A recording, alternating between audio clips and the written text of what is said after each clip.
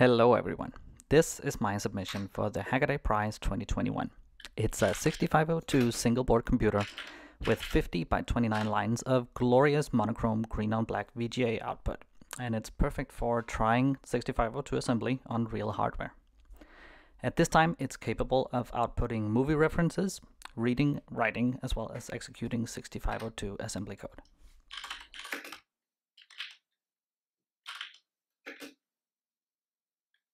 What I'm doing here is I'm writing to address 30 and 31.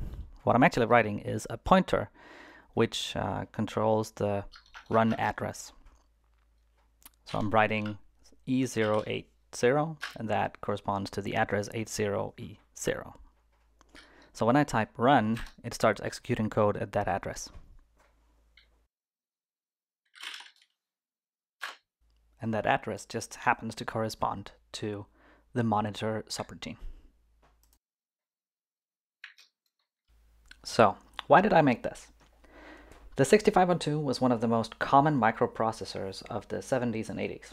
It ran the Apple I, the Apple II, the Atari 800, the Commodore PET, and even the Commodore 64 had a variant of it, along with a lot of other computers of that time. So why would I make a computer that's been mostly outdated since about 1979? Well, reduce, reuse, and recycle. Because we have a global chip shortage, and certainly no shortage of microprocessors and peripherals from 40 years ago, instead of buying a new development board that'll end up in a dump when you're done with it anyway, you can make this with old parts and even make something useful out of it. It's also because it's an amazing learning experience and a much easier way to learn key concepts than trying to tear apart an STM32. With a 6502, suddenly ROM, RAM, stack, 16-bit addressing, memory mapped I/O, and DMA aren't obfuscated away inside a tiny package, and for me that makes it much easier to learn all the basic concepts. The 50 characters by 29 lines of graphics comes from the VGA port on the back, where you'll also find a micro USB or barrel jack for 5-volt power.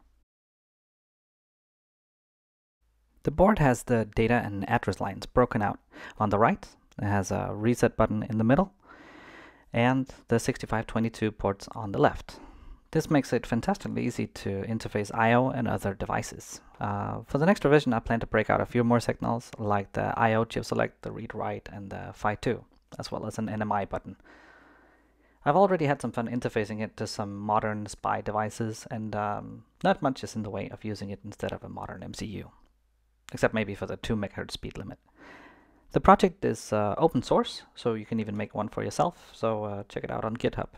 If you'd like to hear more about my adventures with this computer, let me know and check out the links in the description.